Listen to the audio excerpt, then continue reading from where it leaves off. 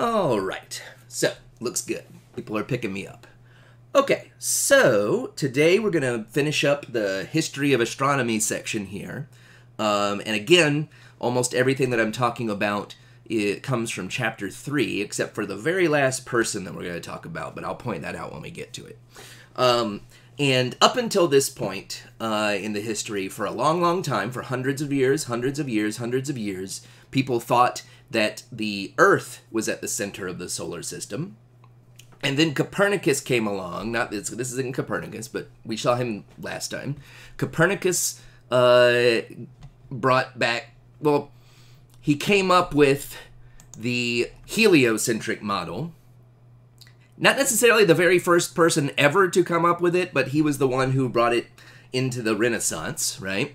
And he had the sun in the center and all of the planets orbiting the sun in perfect circles, okay? Now, after that, after he published that, people were not super thrilled about it, so they tried to do a lot of work to try to prove him wrong.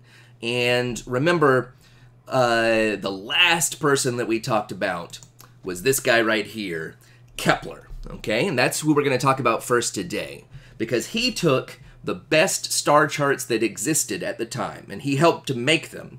And he showed that they really matched up a lot more closely with Copernicus than the old, wrong, Earth-centered idea. So the solar system is heliocentric, not geocentric. But just like the ancient Greeks saw, whenever you make better star charts, you might find that the idea is not perfect and has to be tweaked a little bit. So it turns out that what Copernicus said was mostly right, but it wasn't perfectly right, okay? And so what Kepler did is he realized he could explain exactly how orbits work using only 3 laws, all right? And so that's what we're going to be talking about right here. We're going to talk about Kepler's 3 laws of orbits, okay? Kepler's 3 laws of orbits. Now, in your book, these are probably called Kepler's 3 laws of planetary motion. But it turns out Kepler didn't know this, but these laws work for all orbits. So they work for the moon around the Earth.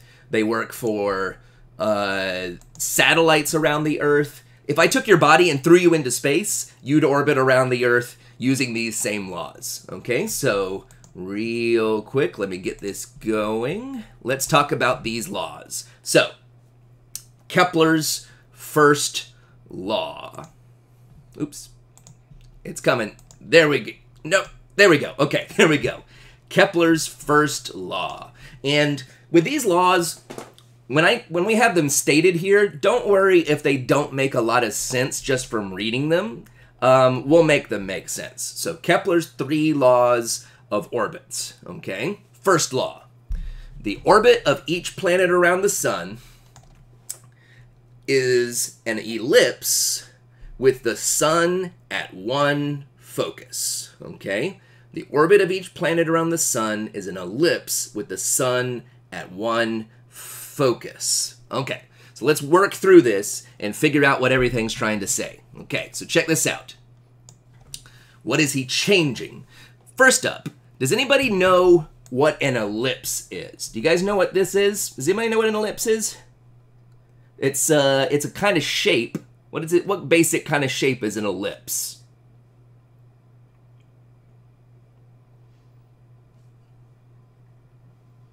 It's an easier, less fancy word for it. Yeah, it's an oval. It's an oval, right? So one thing that Kepler is changing here is the shape of the orbit. Remember, what shape did Copernicus say these orbits were? Perfect circles. And Kepler is saying, no, it turns out the data says it's almost a circle, but it's actually a little bit stretched out. It's more shaped like an oval, okay? And I'll explain a little bit more about what that is right now, actually. Okay, so, can any of you people out there, can any of you guys draw a perfect circle just freehand? Can any of you draw just a perfect free, like if I asked you like right now to save your life, you need to draw a perfect circle. How many of you would survive that situation? Not that many of you, right? I would die too, right? I mean, you saw my circles right here. That's my circles, right? That's the best that I can do freehand. But I could save all of our lives if I gave each one of you a thumbtack and a piece of string, okay? If you had a thumbtack and a piece of string, every one of us could draw a perfect circle, okay? Now, how do you do that? You might have done this in school at some point.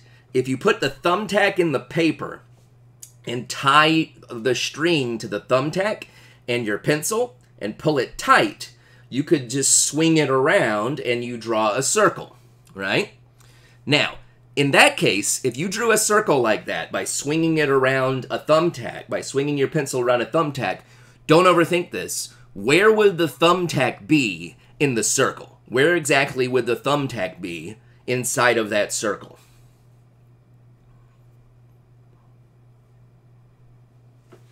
Yeah, it would be exactly at the center, right? So this is what I'm getting at right here. If you put a thumbtack in your page, tie it to your pencil, pull it tight, whoop, you're going to draw a perfect circle there. And so that is how Copernicus thought the orbits of the planets worked, with the sun right here at the thumbtack, and then like your pencil's kind of like a planet orbiting around the thumbtack. And by the way, this right here, this distance from the center to the edge, that's called a radius. You probably learned about that in school at some point. Keep that in mind. Let's move on to an ellipse. Now, if you want to draw a perfect ellipse, it's going to be very similar to drawing a perfect circle. The only difference is, instead of having one thumbtack, you're going to have two thumbtacks, okay? Two thumbtacks. So let's say instead of putting a thumbtack here, you put one thumbtack here and one thumbtack here. So there's got two thumbtacks, okay? And instead of just tying your pencil to one of them, you tie your pencil in a triangle around both of them. Okay, so like your pencil's tied around your two thumbtacks, making a triangle of string. Now, if you pulled that tight and drew a shape around both thumbtacks, because the two thumbtacks are spread out, they're going to stretch your shape out. So instead of drawing a perfect circle, instead, you're going to end up drawing an oval, right? So instead of this, you're going to get this. Don't worry about all the words all over it for right now. But yeah, so instead of this with one thumbtack, with two thumbtacks, you're going to get an ellipse, okay? So Kepler is saying that the shape of the orbits are actually stretched out a little bit like this. So the orbits are not perfect circles. He's changed the shape, all right? And now, these thumbtacks, they're not at the center anymore. They're not at the center. They're off to the sides at two places that are each called a focus, okay? So these two places right here, here and here, to either side of the center inside of the oval, are each called a focus. And the reason I'm pointing that out is that if we go back to the first law,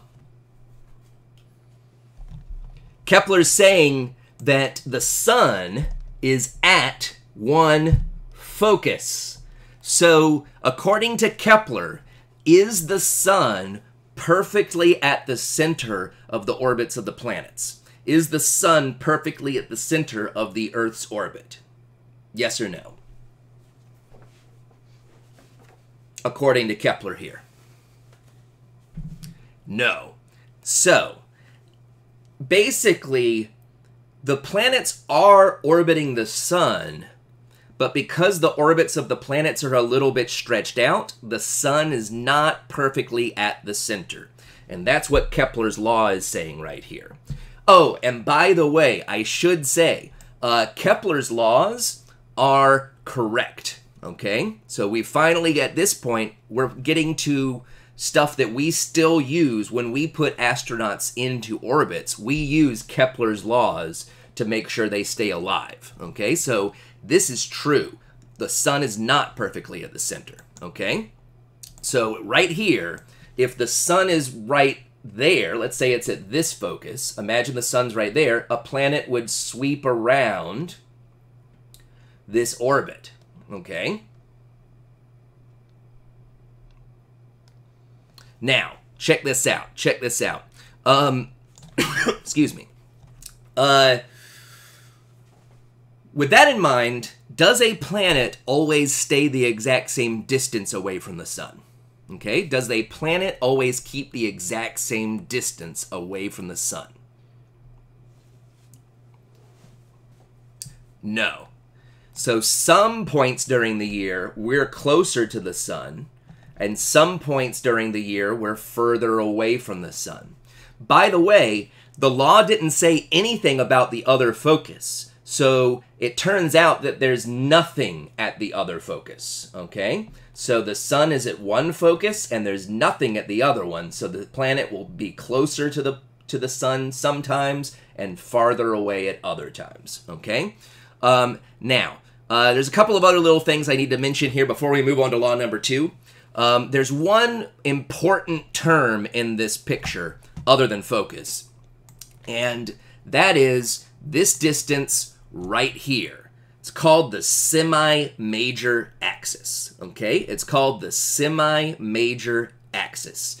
And that distance is this distance right here, okay? It starts at the center, goes through one focus, and then goes all the way to the edge of the ellipse. So this is the semi-major axis right here. From the center through one of the focuses to the edge, okay?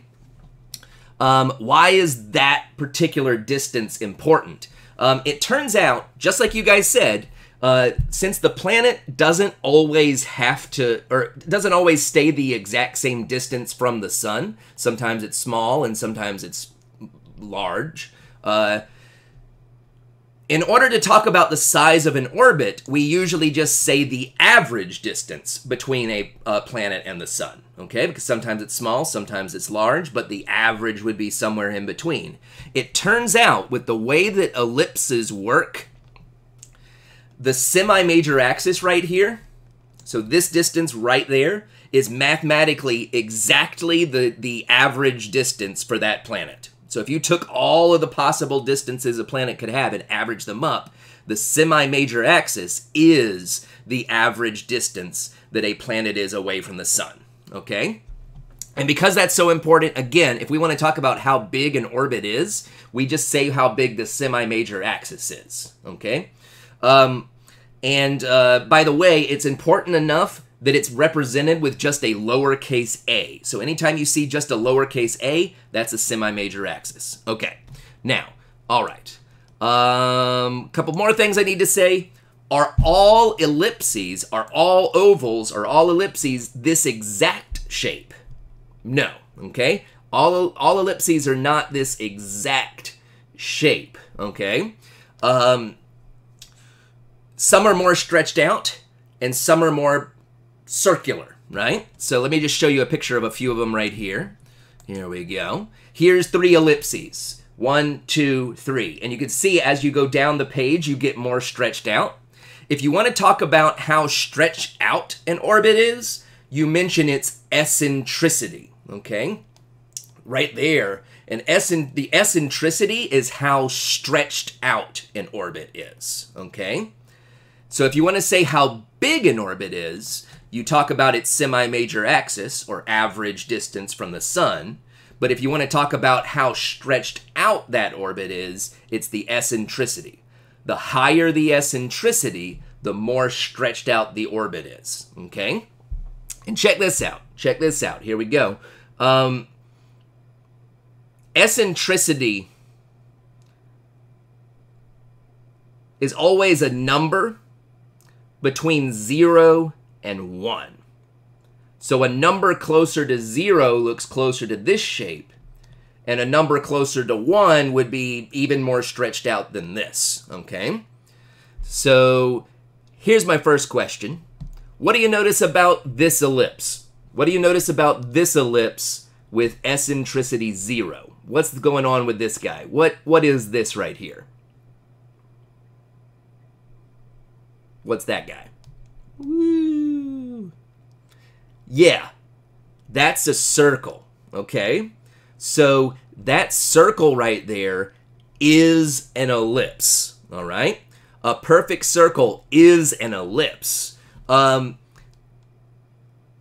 It's just a special case. It's the least stretched ellipse. So that means Copernicus wasn't way off. He just had the wrong eccentricity, okay? So where are the foci on this circle? Where are the foci? Where are the focuses? Technically, you're not supposed to say focuses. Two focuses are called foci when you talk about them together. That's the plural. But where are the foci for this thing? They're in the middle. There's two of them, but they're on top of each other. That's why it looks like there's one. So if you see here, as the circle gets more stretched out, as the ellipse gets more stretched out, the foci go farther and farther apart. So the more stretched out your orbit is, the further away from the center of the orbit the sun is, okay? So here's the last thing about law number 1. If we look here, Copernicus thought it was this. Kepler's saying it's actually not a perfect circle.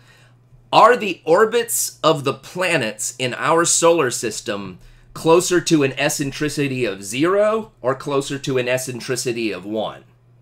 So are we more shaped close?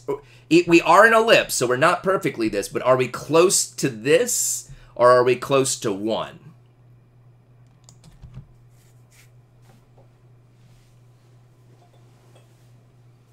Yeah, keep in mind, remember, when Copernicus looked at the data, he mistakenly thought the orbits were this.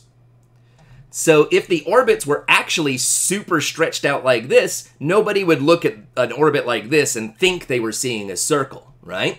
So it turns out that in order to mistake it as a circle, the eccentricity must be pretty close to 0. Okay, so sometimes orbits are drawn really stretched out like this, but they're actually so close to being a perfect circle with an eccentricity so close to 0 that you would probably think they were circles. That's why you can get away with drawing them as circles, and nobody really bats an eye at it. Okay, so the eccentricity of the planets is close to this. There are things in our solar system with orbits really stretched out like this, okay? But our planet definitely isn't like that. A thing that would have an orbit like... Does anybody know what kind of things have orbits really stretched out like this? Probably not. It's comets. Comets have orbits that are super stretched out like this, and that's actually what makes comets look the way they do. We'll talk more about that later. Now, check this out. Okay, so that's law number 1.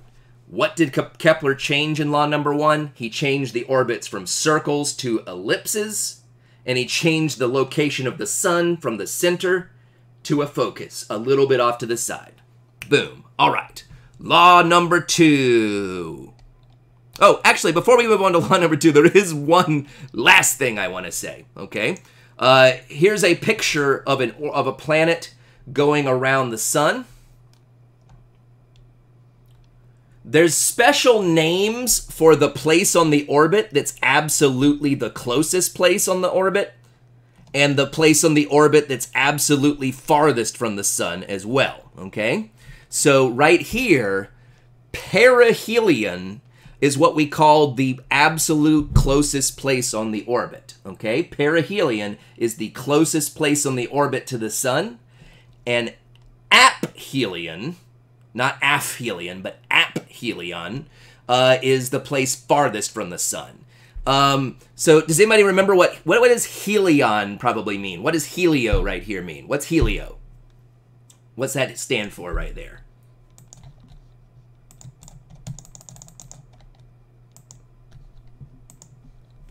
It's the sun. That's right. Helio stands for the sun. So in this case, aphelion just means far from the sun, and perihelion just means close to the sun, okay?